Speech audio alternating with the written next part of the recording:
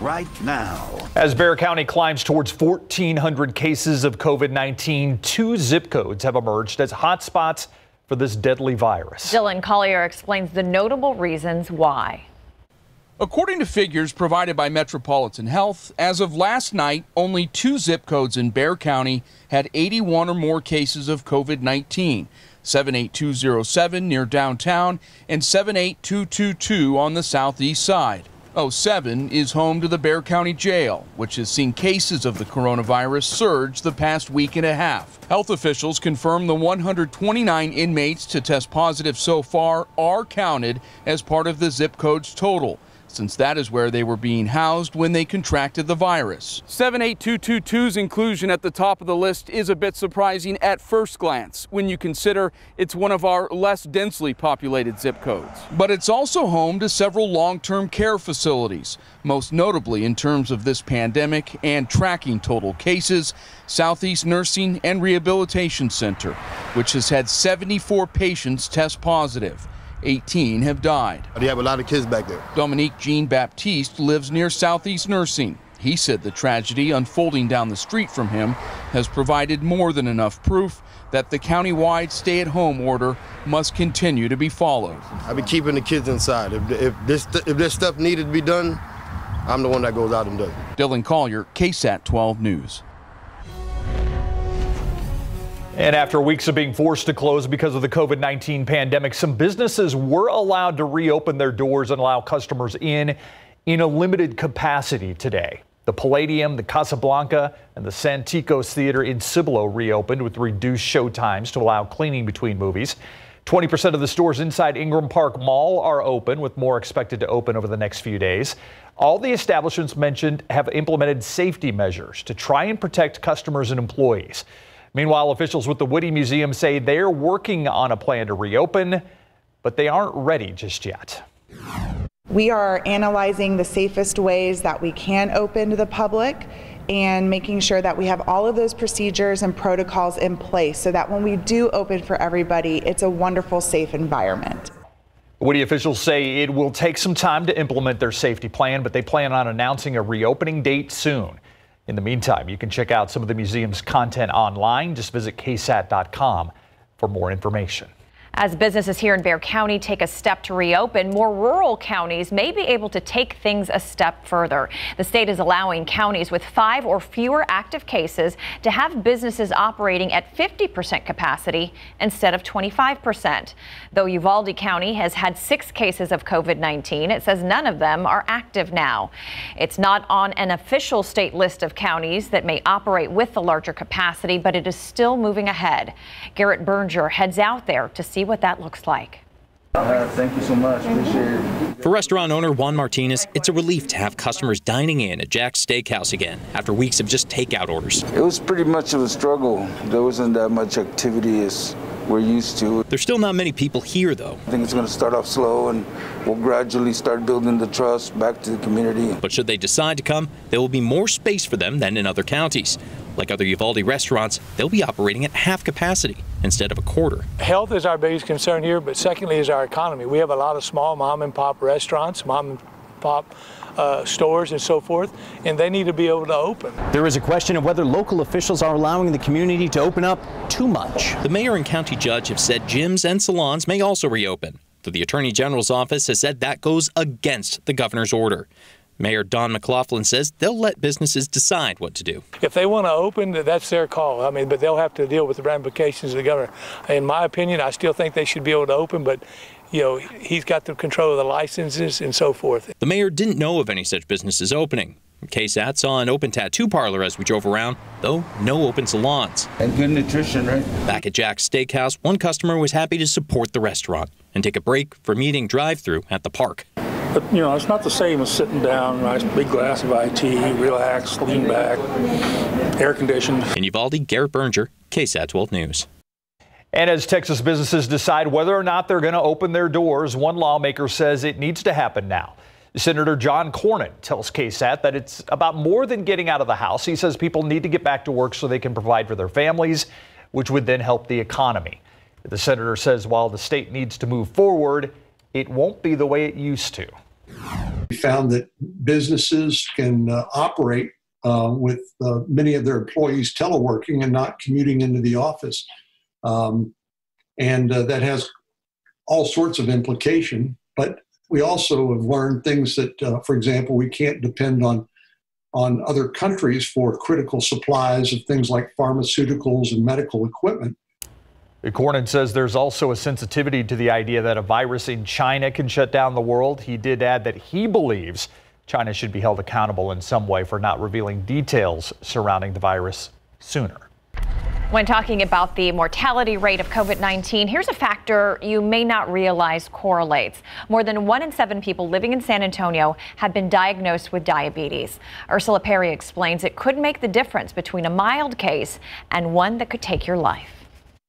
Diabetes. It's the difference between a 6% death rate and a 28% death rate. Preliminary studies now showing if you have type 1 or type 2 diabetes and you catch COVID-19, you will have a tougher time surviving it. In San Antonio, UT Health doctors are now saying even a high blood glucose level will do the same. And even antibodies that we have in our antioxidant system, they're suppressed by the high blood glucose. And so we can't fight infection as well when we have a high blood glucose. To be sure, diabetes does not increase your chances of catching the virus, but it is likely to be a factor that allows complications to occur. So a lot of our population has a genetic predisposition to it. And honestly, some of our eating habits make us predisposed to having diabetes. So it's a big problem here. A big potential problem, but one that's been held in check as compared to other big cities. Closing the schools early, limiting the group sizes, even before the shelter-in-place order, those things were happening. So we got a good lead on the virus. There's sizable concern that those who have hypertension and high blood pressure aren't even aware that they have these conditions, and therefore they're unaware that they run a higher risk if they get COVID-19. If it runs in your family, be sure to get regular blood pressure checks. And now more than ever, try to have a healthy diet and avoid sugary things. Your life really now may depend on it. Ursula Perry, KSAT 12 News. Time saver traffic right now. Let's go out to what is usually, under normal circumstances, a busy intersection. 281 south as you get onto Loop 410 west. The upper deck, you can see it's a little busier than we've seen in recent days, but certainly nothing like we saw before we started shutting things down. Well, new at 6, Pamela Oakley is being called a miracle patient. Her family says she only had a 20% chance of surviving COVID-19. Yet today, Jesse DeGriato says she was given a resounding send-off by several hundred staff when she was discharged from Northeast Baptist Hospital. The first time Pamela Oakley heard cheers and applause by hospital staff, she didn't know why. Boy, these people are bored. They have nothing else to do around here. Oakley says later she was shocked to learn she became Northeast Baptist's first COVID-19 survivor to come off a ventilator. My faith is impeccable, and God has a continued plan for me. Having already lost her son just over a year ago. This is just that one more thing that he keeps showing that he's here, because medically speaking, I should not have lived. Recovery wasn't easy, having lost some of her motor skills after nearly a month in the hospital. 20 of those days sedated on a ventilator. So that's what's been pretty tough, is to understand what this has done to me. Yet here she was, able to walk on her own. Her reward? I know this is something you had been craving. My chili cheesesteak pizza. Oakley's message for others still struggling with COVID-19. You just got to fight, you got to pray, you got to keep the faith, be in God's will. Jesse DeGriato, KSAT 12 News. We wish her a full, healthy recovery. I mean, that's amazing. Those are the scenes we like yeah. seeing outside the emergency room. The warm send-offs. Beautiful. Meantime, let's take a live look outside with live cam. Very hot, 90 degrees out there, Adam. Yeah, notice I said warm send-offs. I did. I picked up on that little cue there, yes. And of course, nothing on the radar screen right now as we just have the high thin clouds overhead. The aquifer did drop nearly a foot today, and now we're 1.7 feet below the May average. Here's your pollen count. Mold, it's moderate at 960. Grass on the low end with a count of 60. Temperature-wise, right around 90 degrees from 88 in Bandera to 91 in New Braunfels, 90 degrees at Stinson and Castroville currently at 93. So those high thin clouds overnight will turn into low gray clouds by tomorrow morning. Temperatures falling through the 70s this evening, settling down in the 60s by tomorrow morning. Look what our high temperatures do. They can continue to kind of baby step their way upward all the way through Tuesday. That's when our next cold front hits. We'll talk more about that and the return of the humidity coming up. The digital public library serving Bexar County residents will open next week. Tonight, how this service is crucial for families during the coronavirus pandemic. Hollywood Park police uncover a massive underground homeless city. We'll take you inside the half-mile-long tunnel tonight. Well, we are standing by for the daily briefing by our city mayor and county judge. Today's a big day here in Texas with the reopening of a lot of businesses, not just in San Antonio, but across the state. Yeah, and I imagine they will be talking about that. Let's go live to City Hall right now. Tonight we're joined by Assistant City Attorney Liz Provencio. This is our nightly update on COVID-19 in San Antonio. Tonight we have now 1,477 total cases of COVID-19 in our community. That's up significantly from yesterday, and the judge is going to talk a little bit about that as it relates to a cohort congregated setting in the jail. We also now had a bump in our recoveries. We have 683 people we count as fully recovered here in San Antonio, and thankfully no new deaths to report. I'd like to turn it over to Judge to talk a little bit about the congregate setting, but first let me talk a little bit about our hospital numbers. We have an uptick in the number of COVID positive patients in area hospitals. We're up to 60 tonight. 42 patients are in ICU. That's up from 5 yesterday. It's up 5 yesterday, and 21 on ventilators. We have good strength again in our hospital numbers with regard to beds as well as ventilator capacity. As you may have heard, the governor announced a plan to increase testing in the state of Texas. Of course, that's welcome news here in the city of San Antonio and every major metro in our community. Part of that plan is to deploy 50 state guard run operations for mobile testing. All 50 of those teams, you should know, are being trained here in San Antonio. Once again, the state of Texas is looking for leadership in emergency response and has found it here in San Antonio. Those teams will be completely trained by tomorrow, and already 6 teams will be deployed here in San Antonio. We have 1 team that is going to be conducting a mobile site for testing at the Frank Garrett Center. I also want to say thank you to our Hindu faith community who has recently donated 7,000 new masks to first responders here in our city. The community has stepped up big, and we want to thank those members of our Hindu faith community for helping to protect our first responders. Do want to also note, for those who are interested and are able, we have donations set up for masks, new masks for the most vulnerable San Antonians, and that's going to go on a week from today from 10 a.m. to 2 p.m.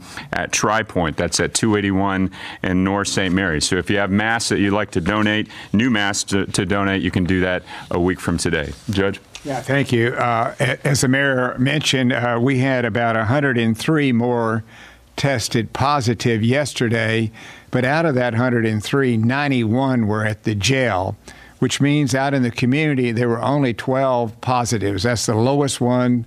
Lowest number that we've had since we started. So that's a positive sign.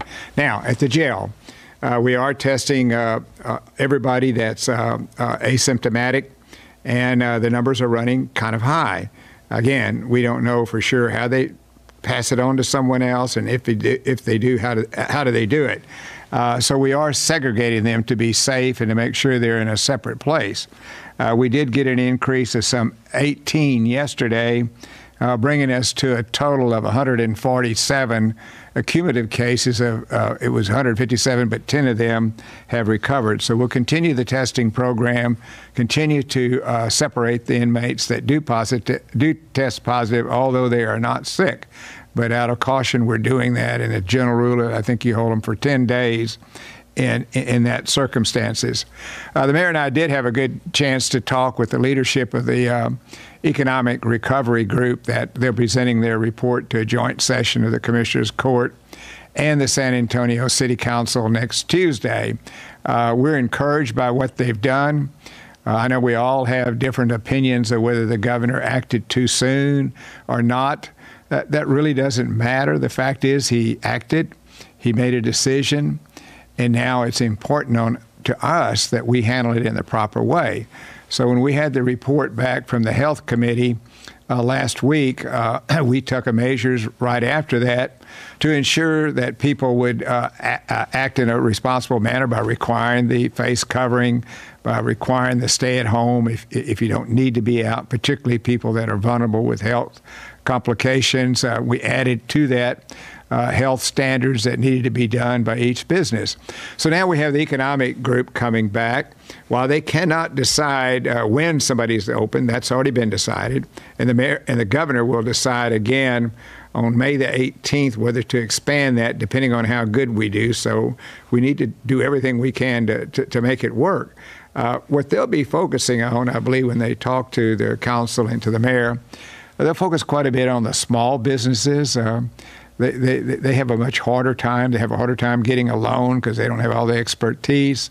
They probably have a harder time starting up, of getting all the PPE equipment that they need, gloves and masks and sanitizers and hand wash. So we're going to be working on trying to get that to them. They're probably going to be needing some assistance in training and assistance in maybe some startup funds, how they get going. So we'll hear that report, the full report, next Tuesday.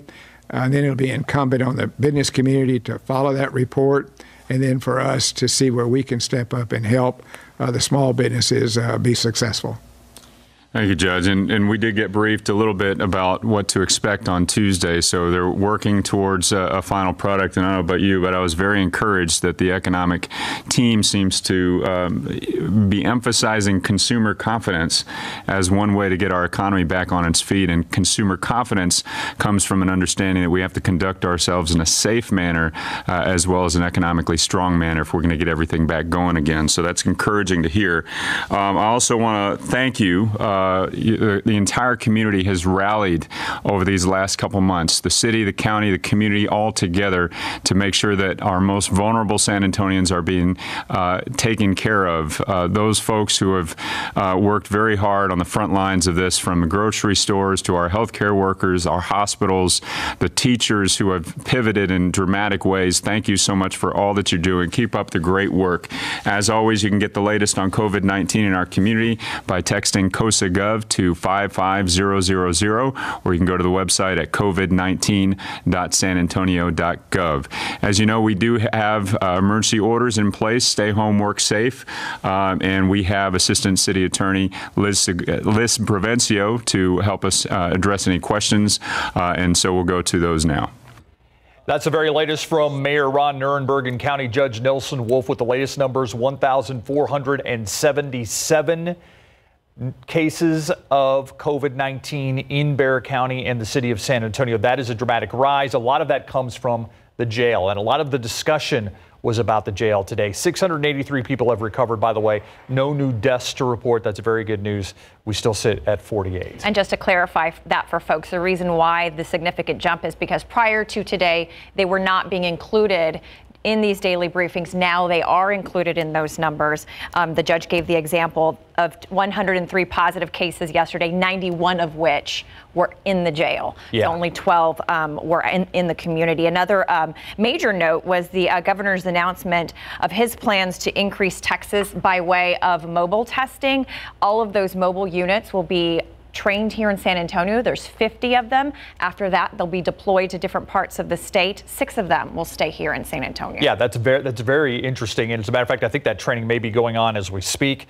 It was also interesting that the judge talked about the number of asymptomatic inmates that have tested positive. He says there's quite a few of them. Didn't give us an exact number. He also talked about the economics transition team that we will hear from next Tuesday as they give their report. Like the health transition team, they'll give their report to the city council and the commissioner's court next Tuesday. All right, let's turn now to weather. 90 degrees out there, Adam.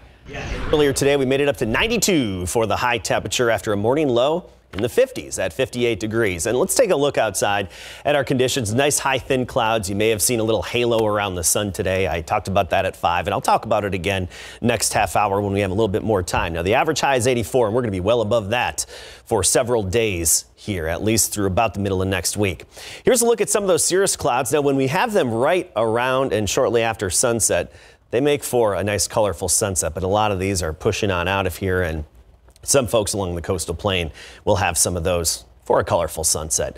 90 degrees at the airport, 88 Helotes, 88 Comfort, Canyon Lake at 83. Meanwhile, 91 in Hondo and Divine at 92 degrees. There are a few other high thin clouds off to the northwest of us that could make their way into town by sunset, but I don't think we're going to have all that much color out there locally. It's folks east of I-35. Hey, Del Rio, 98 degrees at this hour. Dew points, not bad though. We don't have a heat index to calculate because dew points are low. We're in the 40s to near 50 degrees, so it's comfortable. That all changes tomorrow. We're going to have a stretch through the weekend and even into the early and middle part of next week with noticeable humidity and that mugginess outside. And then look at this little drop in humidity next Thursday. That's because of a little cool front that's going to affect us next week. With that cool front, I wish we had better rain chances. Right now, we're just calling for a 20% chance Tuesday and Wednesday, and then another 20% chance on Friday. Tomorrow morning, upper 60s, low 90s, both afternoons this weekend. You'll notice the humidity, low morning clouds, and a little bit warmer as we get into next week before that cool front hits us and drops us to near 80 by Wednesday. Thank you, Adam. Larry has sports up next. Today is May 1st, the date NBA Commissioner Adam Silver set as the day he would reevaluate what happens next with the NBA. It's been 7+ weeks now since the league was put on hold due to the coronavirus. The NBA wants to resume the season, but doing so while keeping everyone safe is no easy task. And there are reports that some executives and agents believe the season should be canceled. LeBron James says, no way. Here's what he tweeted. Saw some reports about execs and agents wanting to cancel season. That's absolutely not true. Nobody I know is saying anything like that. As soon as it's safe, we would like to finish our season. I'm ready and our team is ready. Nobody should be canceling anything. The NBA has targeted May 8th as the day some practice facilities can reopen for individual workouts with some limits like no more than 4 players at the facility at a time. The Spurs haven't decided yet if they'll open next Friday. So what is R.C. Buford telling guys who might be hesitant to show up to the gym? The first thing we tell them is your safety is top priority. And so we're going to do everything we can at the appropriate time to create an environment that they can be comfortable in. There will be no mandated a participation at a point in time we do go back in the gym. We're really trying to provide for their not only physical but mental health in the best way that we can.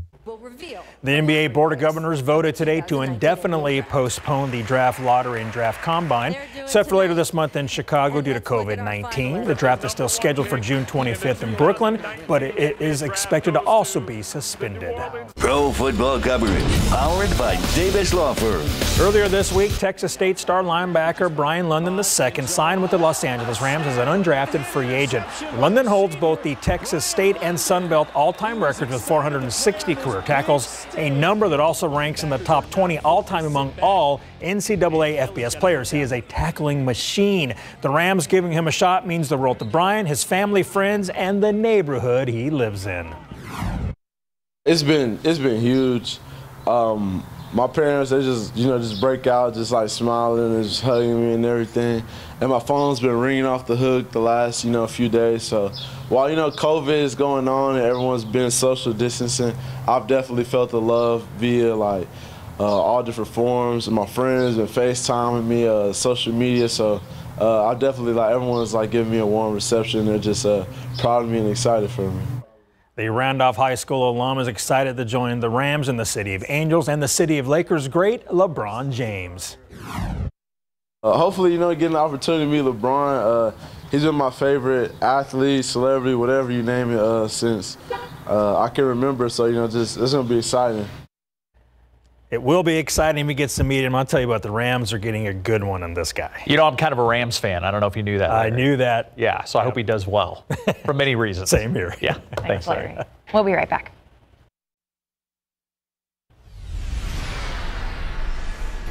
It's our coronavirus Q&A where we take the fact out of the fear and some of the fiction that's out there surrounding COVID-19 and coronavirus. And you might remember earlier in this newscast, we talked about diabetes and just how prevalent it is in San Antonio and South Texas.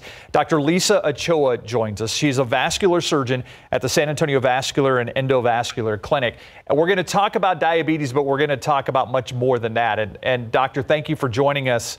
The very first thing I want to talk about is what should people, now that we're reopening Texas and elective surgeries can be had again, what do people need to be looking for when they schedule these kind of things and then when they show up?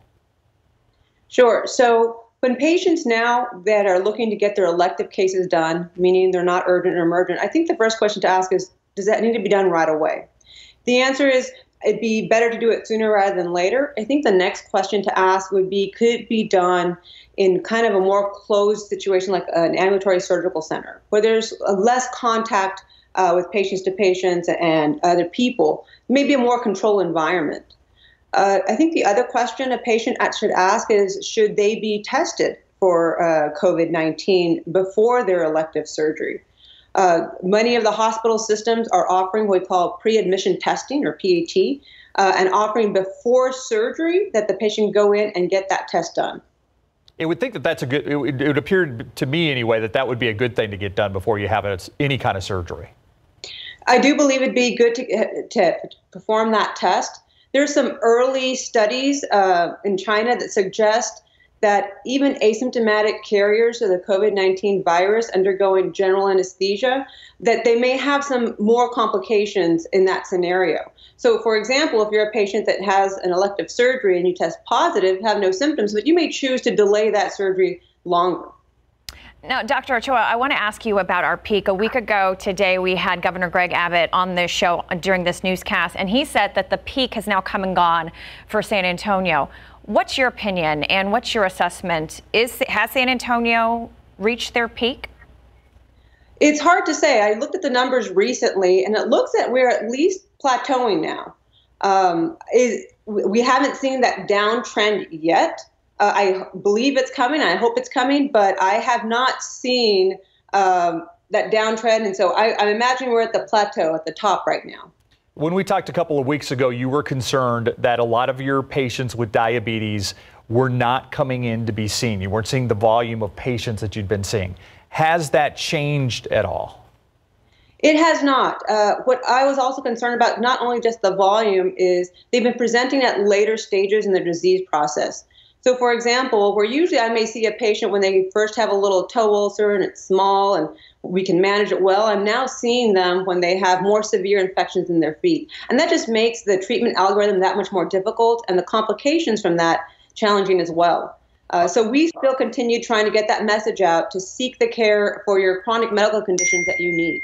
Are you concerned we're going to see more amputations because of this? It's interesting you say that. That's actually one of the first things that crossed my mind. I'm hoping that that's not what happens. I think it's important that we review all the data after this time period to figure out if that has happened, how we can prevent that from happening again, and maybe by more outreach clinics or care to those patients in these vulnerable communities to make sure that this does not happen. There's been so much talk about when and how things are going to get back to normal. There's that craving for normalcy. How do we get our medical care, just medically speaking, medical care back to normal? I think that's a great question, a really hard one to answer. I've been talking to several of my colleagues. We all are very cautious. We want to see our patients and take good care of them, but we want to make sure we do it in the safest way possible. we still have limited information, so we're making the best decisions we can with the information we have right now. My primary care colleagues I know have been doing telemedicine, and they're slowly transitioning, opening their office to more and more patients, and that's their plan. My plan is the same. I'm still seeing patients in clinic, but we want to make sure we offer to see patients in person, and we'll increase that slowly as safely as possible. Some of the new studies that I saw that came out over the last couple of days talked about the prevalence of blood clots in some of the people that had tested positive for COVID-19 and maybe even perhaps leading to strokes. Your thoughts on that? So I have been following my colleagues on the East Coast and West Coast who see a lot more COVID patients than I have. And I've seen that they're seeing these, we call them hypercoagulable or prone to clots, that COVID virus makes them prone to clots, whether it's clots that can cause a stroke or clots in the legs and go to the lungs and cause what we call a pulmonary embolism. And they've been seeing higher rates of that. And so they began to talk about strategies. Do we start blood thinners on these patients sooner? Or those that have higher risks for blood clots, do we start them on full blood thinners? And so we're learning a lot of more problems that this virus is causing. And I think making sure we keep in communication with a specialist that helps me, that if this patient comes in to my hospital, I'll know how to manage them. Dr. Lisa Cho with some wonderful and very helpful information for us tonight. Thank you so much for your time. And we'll see you, of course, on the news at 9. Thank you, Doctor. We'll be right back.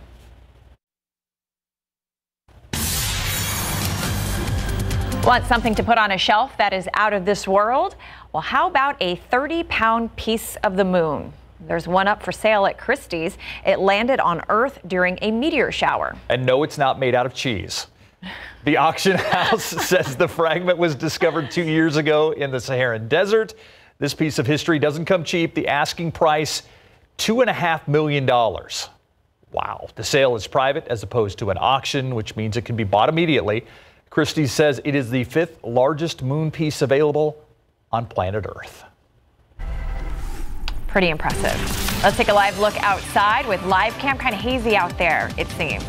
Yeah, it looks a little bit like that from the south side camera. It's going to get a little bit hazier as we get into the upcoming weekend. Just the hazy, hot, humid conditions will be surging back into South Texas. We had a high temperature today of 92. We're right now at 90 degrees, falling to 75 at 10 p.m. And then tomorrow morning we'll start the day in the mid to upper 60s. Get ready for a return of the humidity. We'll turn up the heat a little bit, and then another little cold front arrives next week. We'll talk about everything coming right up. In the buzz today, Taco Bell hoping to take Taco Tuesday to a whole new level. I'm excited about this. Starting today, the chain is selling, and that's because I'm not a fan of Taco Bell, but I think I am after this. Okay. The chain is selling at-home taco bar kits. The taco bars will come with enough food to feed a group of 6, with 8 flour tortillas, 12 crunchy taco shells, and some tortilla chips. It's a great idea. No taco bar would be complete, though, without the seasoned beef, lettuce, refried beans, tomatoes, cheese sauce, cheddar cheese, sour cream, hot sauce packets. The entire package costs $25. You can get it delivered or pick it up through the drive-thru. Taco Bell says it wanted to have the kits out in time for Cinco de Mayo, which is next Tuesday. Well, some good news for fans of hip-hop superstar Drake. A new album is coming. Drake revealed on Instagram a new mixtape and a new album is in the works. It'll be Drake's first studio album in 2 years. But first, the mixtape. Dark Lane demo tapes with 14 songs and guest appearances from Chris Brown, Young Thug, and Playboi Carti. It's all now out on SoundCloud. As for Drake's new album, it'll be out this summer. Well, iPhone users are having a bit of a problem unlocking their phones when wearing masks in public. The Face ID function cannot recognize them. Apple says they are working on it. In the new version of iOS, Face ID will recognize when someone is wearing a mask, and the iPhone will instantly pull up the passcode entry screen. That means no more constant searching for your face. The Face ID tool still won't unlock your phone unless you take your mask off, but it will make the switch to the passcode unlock option significantly faster. When the fix will be available hasn't been announced yet, and my chair just sunk. You've got to take this shot. You look like you're in one of those preschool chairs. I just went, whoa. Live TV. Okay, I'll stand with back. me. That is awesome right there. It reminds me of when you walk into like a kindergarten or preschool classroom and you go the for tables like, are down. Daddy Donut Day. You're sitting down the little thing. You know, back to that iPhone story, that mask fix. I've noticed that issue, and it gets frustrating. I noticed it with sunglasses. Oh, really? It doesn't recognize me with my sunglasses on. Mine works with sunglasses. Really? Yeah, I got the big ones, glasses. you know. That's probably it. All right. Anyway, okay, so I've got a really cool picture to share with you here. This is of a little optical phenomena we saw earlier today in some parts of South Texas. This is from New Braunfels. Thank you, Katie, for posting this. And when we see these halos around the sun, it's caused by the sunlight traveling through the ice crystals high in our sky and bending, and they bend at a 22-degree angle, and that's why we call this a 22-degree halo. So the clouds that are overhead are composed of all ice, and the ice is actually hexagonal prisms, and when the sunlight goes into that prism, it bends, and when it exits, it bends again, and that gives us our 22-degree bend in the light and creates that halo. We see it often with these high thin clouds that stream overhead. You can even see it in moonlight as well. Sometimes you get that little ring around the moon at nighttime. That's if you have these nice cirrus clouds overhead. And there are some thicker clouds off to the west, and we even see some thunderstorms flaring up this afternoon and some showers over the higher elevations of West Texas, closer to Alpine, Marfa area, just north of near Big Bend National Park. That action's going to stay out there. That's just terrain-induced afternoon diurnal stuff. So here's a look at the activity, which is quiet across the majority of the state. Upper level high, it's slowly settling in, and our overall weather pattern is flattening out, and we're going to get into more of a zonal pattern where we have just a west to east flow up above us. And that's a quiet weather pattern. It's going to be that way for several days. Right now, we do have a little bump in the jet stream off to the north of us, and then one big dip in that jet stream over the east coast. It's that dip that gives you the nice activity and the good shower chances. It's the bump that gives you, well, the heat or warmth this time of year. I mean, 86 in Omaha and North Platte, and you get down into the 90s here in Texas, and we're on the warm side of the jet stream, and we're going to stay on the warm side and actually see our temperatures slowly rise a little day by day all the way through the middle part of next week. Del Rio now at 98. 95 Carrizo Springs and Cotulla, those are some of the warmer locations. Meanwhile, 84 Gonzales and Fredericksburg at 85. So it's a little hot out there, but we don't have the humidity. A lack of humidity in the air giving us those pleasant conditions. It's a dry heat outside today. And I mean, compared to what we're used to here, it's really not even overly hot around town here. The humidity is going to be changing. Overnight tonight, southeasterly wind really does its job and what it always does, and that's boost our dew points. They'll be back in the 60s, so back in the muggy category. First thing tomorrow morning, and we're just going to put those dew points on cruise control through the weekend and about Tuesday, Wednesday of next week. So 67 in the morning on your Saturday, some low clouds to start the day. So if you're an early riser, you like to get that morning jog, bike ride, walk, whatever, just know that it may look like it's going to rain, but it's those clouds that just give you that dreary look in the morning. They burn off by about 10 a.m. Then you have sunshine. Humid, low 90s all weekend long, and that's going to last into next week. We even boost those temperatures to about 94, 96 Monday and Tuesday, but I wouldn't be surprised if we're a little warmer than that on Tuesday. Then a cool front hits Tuesday night. With it, some cooler temperatures or not as hot conditions as we get into Wednesday with highs closer to 80 at that point. And unfortunately, no good rain chances, just a 20% shot here and there next week. Steve, you're life size again. Yes. I am, but you know, it could go back at any time. In case you missed it, coming up next. Here's today's In Case You Missed It. The FDA, the Food and Drug Administration, is allowing emergency use of an experimental drug in this fight against COVID-19. Remdesivir is the first drug to show positive results by helping patients recover faster. President Donald Trump made the announcement alongside the FDA commissioner. The drug will be available for patients hospitalized with COVID-19. New developments in the Bluebell Creamery's legal problems. 5 years after a listeria contamination case, the company is agreeing to pay more than $19 million in the case as part of a plea agreement. Several Bluebell products tested positive for listeria in 2015, leading to inspections and sanitation issues that were uncovered at a facility. The Justice Department says the company enhanced sanitation processes and put a program to test products for listeria in place after taking some time to update its facilities. Walmart expanding its 2-hour express delivery service to 1,000 stores across the country, including stores here in San Antonio. Walmart started the pilot program in 100 stores in mid-April. Service costs an additional $10 more than the current delivery fees. The company says it hopes to expand to 2,000 stores in the coming weeks. Food Bank in San Francisco will be distributing 35,000 Wagyu steaks that meat worth more than estimated $2 million. The specialized beef is a donation from Snake River Farms, a company based in Idaho that usually sells to San Francisco's restaurants, which of course are closed. Instead of letting the fancy beef go to waste, it will be going to a good cause. I want to tell my seniors, number one, we love them, we miss them a lot, and we know that no matter what, that COVID-19 may have shut down San Antonio, but it's not going to shut down their lives or their futures. Graduating seniors at MacArthur High School may not get to walk the stage this year due to the coronavirus outbreak, but they will have their caps and gowns. Northeast ISD celebrating the class of 2020 with a special cap and gown pickup day. From the safety of their vehicles, which they were encouraged to decorate, seniors were able to get their graduation gear. MacArthur faculty and staff were also there to help hand out the caps and gowns and celebrate the seniors. I love that. Yes.